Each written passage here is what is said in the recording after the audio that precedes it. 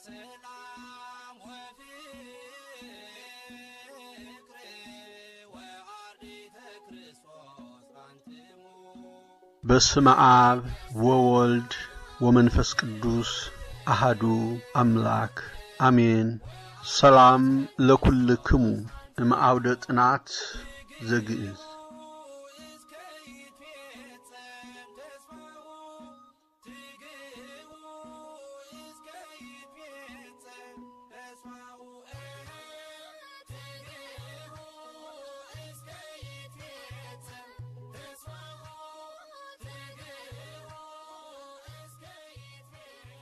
ሰላም ጤና ይስጥልኝ ከአውደ ከዚህ ቀጥሎ የምናየው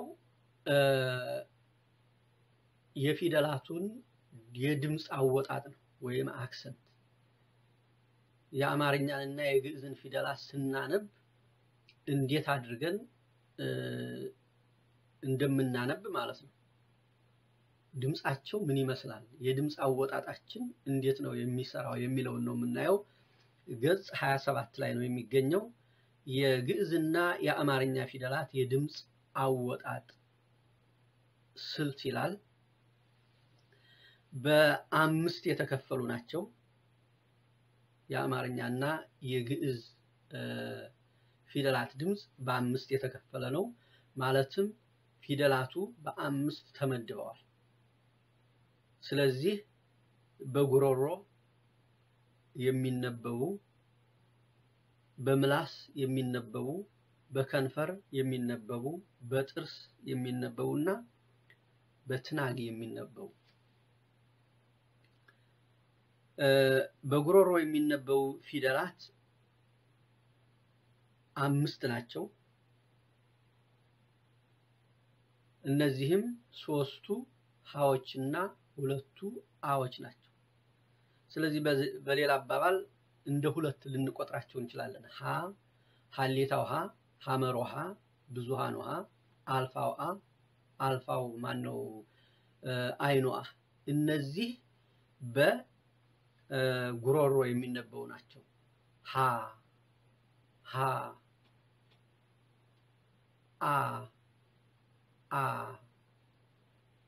ብቻ ጉሮሮአችንን በማንቀሳቀስ እንጂ ምንም ምላሳችንም ሆነ ጥርሳችን ሳይገናኝ ከንፈራችን ሳይገጥም በጉሮሮ ብቻ እንቅስቃሴ የምናነባቸው ናቸው። ሀ ሀ ሀ አ አፋችን መከፈት አለበት። ከዚያ ውጭ ግን በጉሮሮ እንቅስቃሴ ብቻ የሚነበቡ ናቸው። ሀ ሀ አ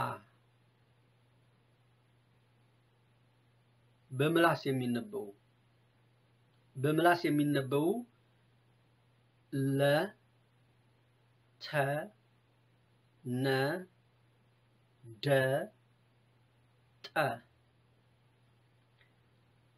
ስለዚህ ለን ስናነብ ምላሳችን ከትናጋችን ጋር መንካት አለበት። ለ ለ ተ ነ ጠ ጠ በጥርስም ሊነበብ ይችላል። ምክንያቱም ጥርሳችንን በምላሳችን መንካት አለብን።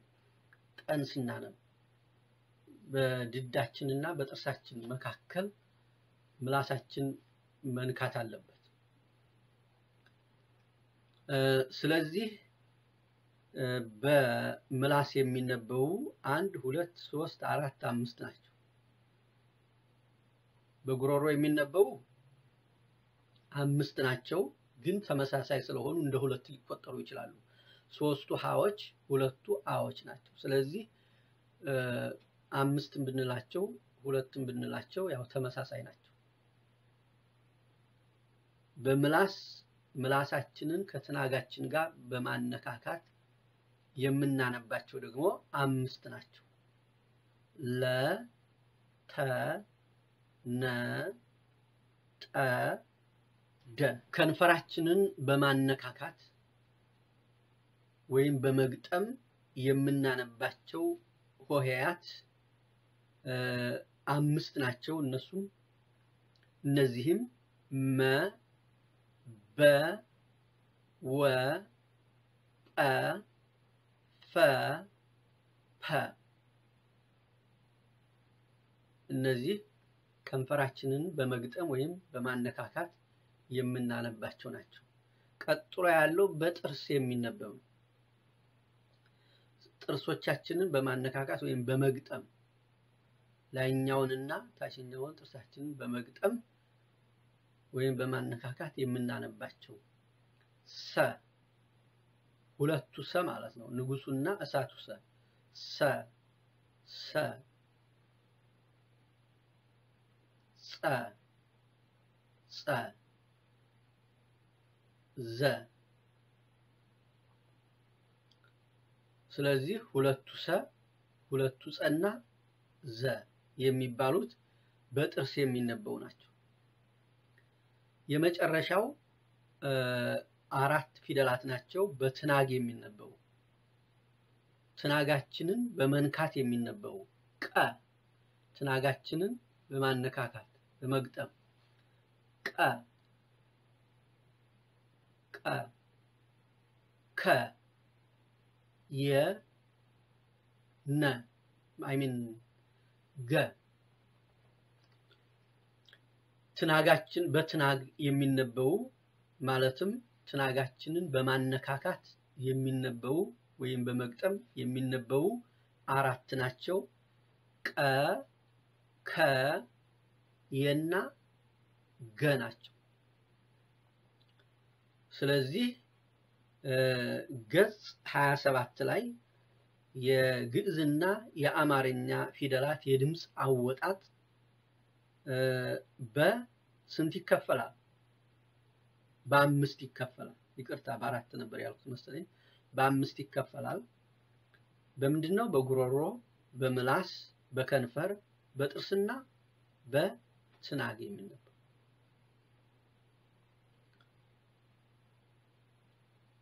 ስለዚህ እነዚህን በሚገባ ካወቅ በደንብ ስናነብ የማንበብ ችሎታ ይኖረናል ማለት ነው። ፊደሎችን ድምጻቸውን ጠብቀን እናነባለን ማለት ነው።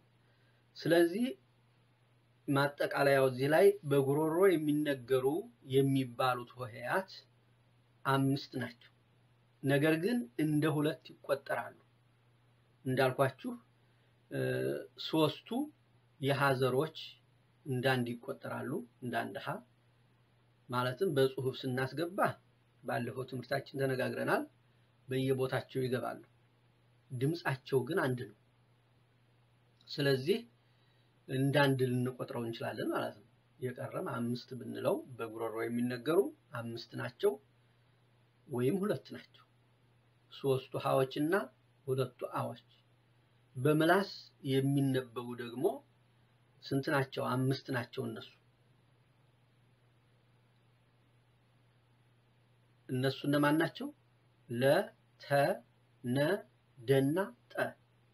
በከንፈር የሚነበቡ አምስት ናቸው። መ በ ወ ጰ ፈ ፐ። በጥርስ የሚነበቡ እነሱም አምስት ናቸው። ሰ ንጉሱ ሰ፣ እሳቱ ሰ፣ ፀሐዩ ፀ፣ ጸሎቱ ፀና ረ ዘ። በትናግ የሚነበቡ ደግሞ አራት ናቸው። ቀ ከና የገ። ስለዚህ የዛሬው ትምህርታችን የድምጽ አወጣጥ በጉሮሮ የሚነገሩ፣ በምላስ የሚነገሩ፣ በጥርስ የሚነገሩ፣ በትናግ የሚነገሩ፣ በምላስ የሚነገሩ በአምስቱ የሰውነት ክፍሎቻችን ማለት ከመጽሐፉ እየደጋገማችሁ ይዋቸው። የዛሬው ትምህርታችን በዚህ ላይ ያበቃል። እግዚአብሔር አምላካችን ማስተዋሉን ያድለን።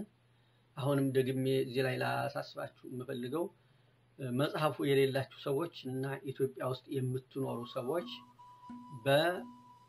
መንበረ ፓትርያርክ ቤተ መጻሕፍት ወመዘክርና በቅድስት ሥላሴ መንፈሳዊ ኮሌጅ ውስጥ መጽሐፉ ስለሚገኝ እየሄዳችሁ በመዋስም ሆነ እዚያው ሆናችሁ መመልከት ትችላላችሁ። እግዚአብሔር አምላካችን ማስተዋሉን ያድለን። መልካም ትምህርት